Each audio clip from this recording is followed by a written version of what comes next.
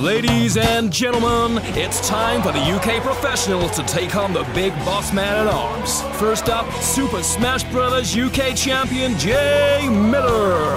And next, we have Smash UK community leader GP. Now let's see how these guys are preparing for battle. So I'm using Master Mummy. He operates really slowly, but he's one of these characters who really have a strong factor of intimidation about them. So I'm using Bark and Bite. All of his specialist stuff comes from Bark, who plays more like a puppet character. I like using that to distract people, make people focus on him, and then I can get in and use some of like the huge combos that Bite can do. Some good fighting talk there, boys, but what's this? GP, Jay Miller. Oh my, it's the real deal. ARMS producer Kosuke Yabuki. And it's time for the first fight. Can Jay Miller's bandaged barricade Master Mummy stand strong against Mr. Yabuki's world-renowned Min Min?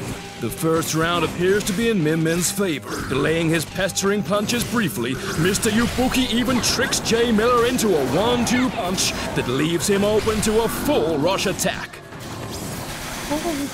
Mr. Yabuki wins round 1.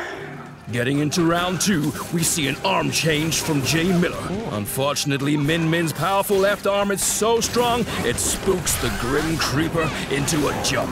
And Jay Miller takes another full rush. Mummy's straight revolver misses its mark, and Mega what? Look at that.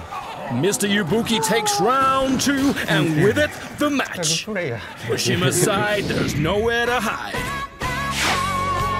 The second fight sees Mr. Yabuki trade the agile Min Min for the buff bod of Max Brass, while GP chooses the determined duo Bite and Bark. Crack! Straight away, GP uses the fast cracker to put Mr. Yabuki into the Sky Arena's trench. It's hard to jump out of there, and GP knows it, using the Seiki to apply pressure.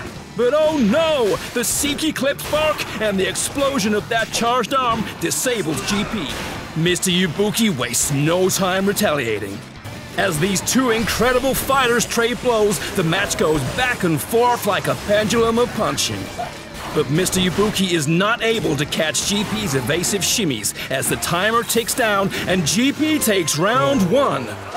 Could it be game over for the big boss man? Round 2 begins, and Mr. Yabuki immediately trades the heavy kablammer for a second roaster. This should help Mr. Yabuki catch GP's meddling movement, a method that saw him cling on to the win in round 1. And this tactic is perfectly illustrated as Mr. Yabuki punches to where GP shimmies to close the match. It wasn't perfect, but clipping the charged Seiki meant that GP still took damage. Gotta be careful when moving with explosive arms. Carefully, catchy, tricky Seiki.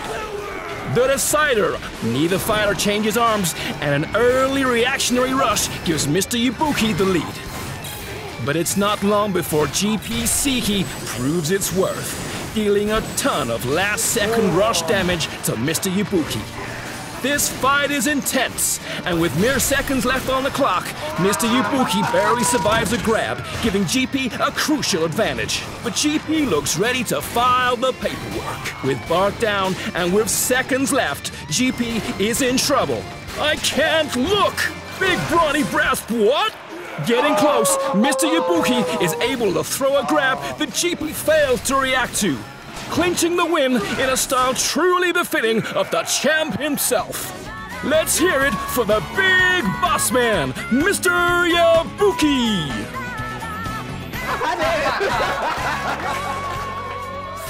隙を作らない、私が攻めるポイントを作らせないっていうのはさすがプロフェッショナルだなと思いました。まず彼らは私との間合いの取り方がすごく上手だったんですよね。